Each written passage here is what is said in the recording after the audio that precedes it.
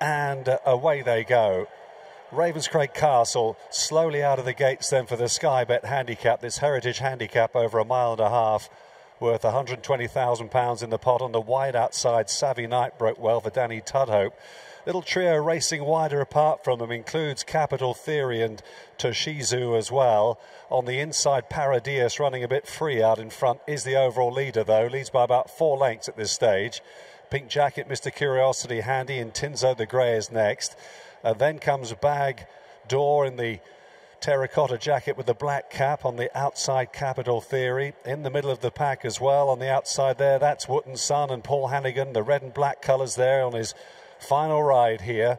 On the inside then comes the grey Ravenscraig Castle, who's recovered well. The Raw Runner Educator behind, with Mahaba the Champ together there with Dark Moon Rising at the rear of the field. They're about to head past the 7 furlong marker over on the far side of the course, with a good 10-12 lengths perhaps between first and last, and it's Paradias and Ross Orion the leaders. From on the outside, Savvy Knight and Danny Tudhope.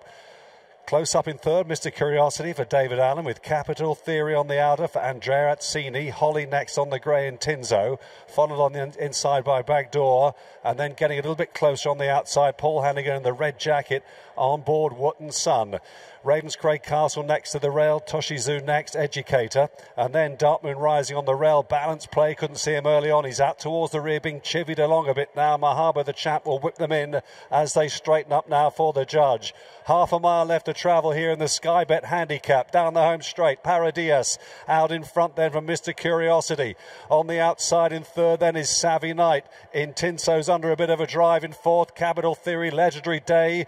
Wootton's Son is trying hard under Paul Hannigan on the outside. He's got a lot to do though for that fairy tale ending. They're coming inside the final 2.5 furlongs now. Paradias maintaining this gallop, edging across towards the far rail, but he's clear by about 2.5 lengths. In second still Mr. Curiosity. On the wide outside is Legendary Day. Nothing much else staying on, with the exception perhaps of Dark Moon Rising and Mahaba the Champ ahead of him. They're racing inside the final furlong. It's all about the change, and Mahaba the Champ and Ryan Moore have come from a mile back here to take this. Mahaba the Champ goes on to win from Bagdoor in second. A good comeback. Legendary Day, then Paradias, followed by Mr. Curiosity. Weatherbys Hamilton Lonsdale Cup of 2023 lined up, and away they go. Nate the Great emerged out of the stalls first, racing wider. Quickthorn in the hands of Tom Marcon. Tom having a look across there, up the inside there, the filly River of Stars in the black jacket. And interesting that Tom Marcon in no great hurry to cut across, but now he does so as they go past the judge with a circuit to go. It's Quickthorn who establishes the lead. River of Stars and Nate the Great just ahead of Coltrane in fourth place, with 𝘼𝙧𝙧 on the inside of Broome, and Courage Mon Ami in the hands of Frankie Dettori. The Gold Cup winner is held up in last place, about 7 lengths behind the speed as they move across towards the far side of the Knavesmire here. So Quickthorn, who was a revelation 12 months ago in this, they never laid a glove on him. He leads by just over a length then to River of Stars in second place, with close up on the outside Nate the Great and his stable companion Coltrane on the inner in the green and white hoops. Broome is next, ahead then of 𝘼𝙧𝙧, the Yorkshire Cup winner, and the Ascot Gold Cup winner Courage Mon Ami in last place. Going across towards the far side, past the Dante Stakes start, the Juddmonte International start then. Just under a mile and a quarter left to travel here in this Group 2 Lonsdale. And still Quickthorn being held together in front though by Tom Marcon. He's certainly not going flat out at this stage. They're racing down the far side now towards the final mile of the contest, approaching the halfway point of the race. River of Stars racing 2 lengths down in second place. Nate the Great and Coltrane together with 𝘼𝙧𝙧 on the inside of Broome. 𝘼𝙧𝙧 a little bit keen early on, but he's travelling quite comfortably. And still at the back of the field, detached by a couple of lengths, Courage Mon Ami in the hands of Frankie Dettori as they move past the 7 furlong marker now. Probably 8 lengths would cover the field. And Quickthorn still looking very comfortable on the front end as they go towards the final 3/4 of a mile here. River of Stars and Ross Orion not allowing Tom Marcon too much rope. They're keeping tabs on this leader. Coltrane on the rail.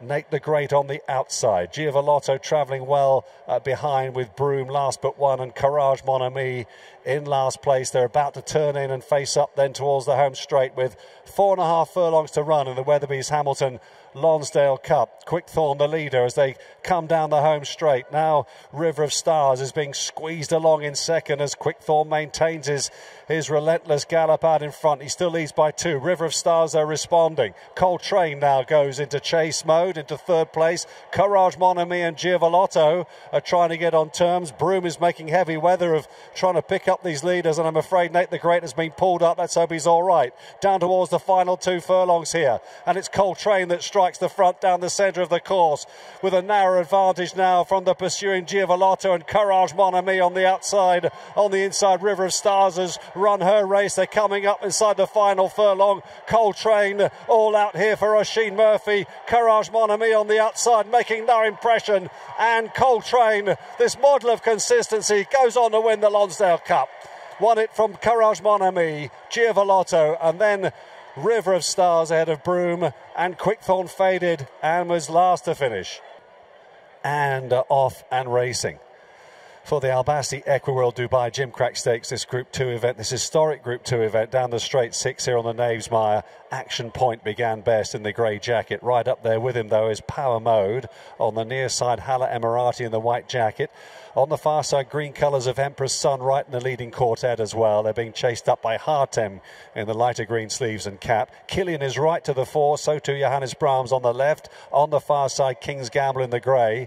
At the back of the field, Lake Forest being chivied along, so too Jahangir, who's well in touch. Only about 4 lengths would cover them as they pass the halfway point in the Gimcrack.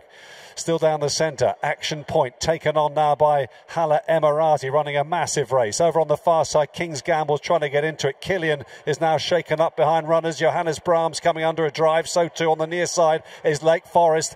6 in with a chance in the Gimcrack then as they approach the final furlong. And it's Lake Forest who comes storming through on the near side, just carrying Johannes Brahms out to the left a touch. King's Gamble is back in third. Lake Forest and Tom Marcondo driven out towards the line, take the Gimcrack from Johannes Brahms in second. King's Gamble 2 or 3 lengths away then to Action Point, together behind these with 𝘼𝙧𝙧. And away they go. 𝘼𝙧𝙧, the blindfold whipped off at the last minute and will be held up here for the Coolmore, Wootton, Bassett, Nunthorpe Stakes Group 1.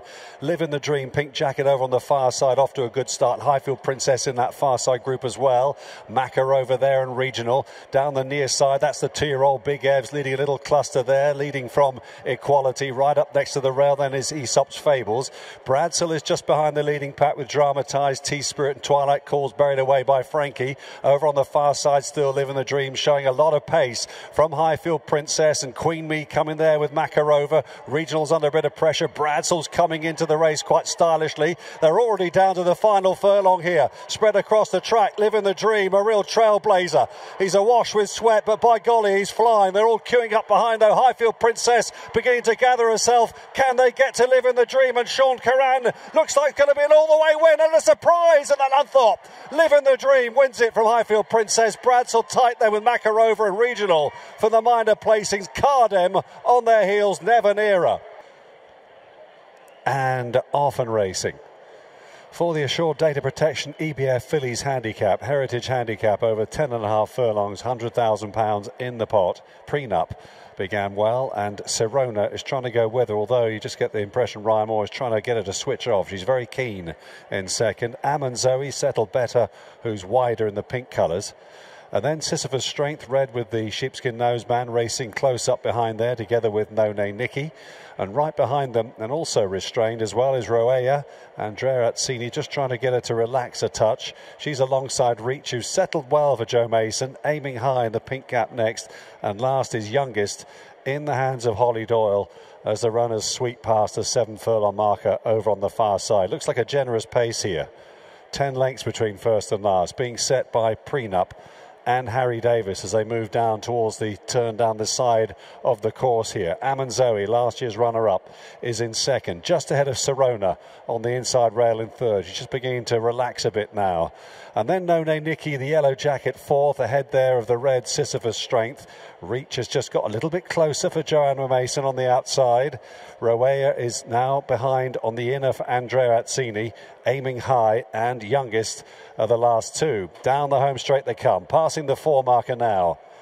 Not much to report just yet, but you suspect that one or two of them are travelling better than the others because ridden along prenup to maintain this advantage. He does quicken up though, but 𝑘𝑚𝑒 is getting into the race in some style on the outside of the yellow jacket. 𝘼𝙡𝙍𝑒 squeezed along between them. Up the inside rail, then 𝘍𝑍𝑒𝑟 is rallying for Ryan Moore. Look at Reach though, jumping into the race on the outside in the black jacket for Joe Mason. Right behind them then, trying to stay on, is Aiming High. They're up towards the final furlong and a half, and Reach has struck the front here and she's going clear, chasing hard. Sisyphus Strength got 2 lengths to find inside the final furlong. Reach from Sisyphus Strength, who's eating into that lead now. It's down to 3/4 of a length. Reach all out. Sisyphus Strength, Reach just held on by a neck from Sisyphus Strength. Back in third, prenup, and Aiming High stayed on for fourth. And they're off. Racing away. Kings Valley just darted out to the right then from his outside draw and is just being shuffled along early on for this British EBF 40th anniversary Convivial Maiden. The richest maiden in the land here with £100,000 in the pot. Ever Driven is amongst the first two here, together with on the inside Thanks Forever. Right behind them, the favourite red jacket is Under the Sun.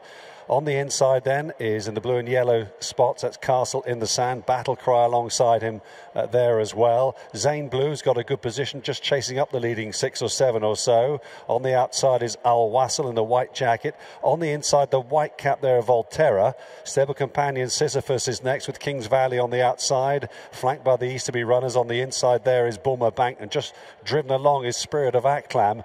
I'm afraid that one is tailing off. Peace Walk is the one that doesn't seem to be going the gallop. They're racing down the home straight now, down towards the final 2.5 furlongs here. Just in front, Thanks Forever, taken on now by Battle Cry on the inside there. Ryan getting into top gear. On the outside, Under the Sun is driven hard but not picking up.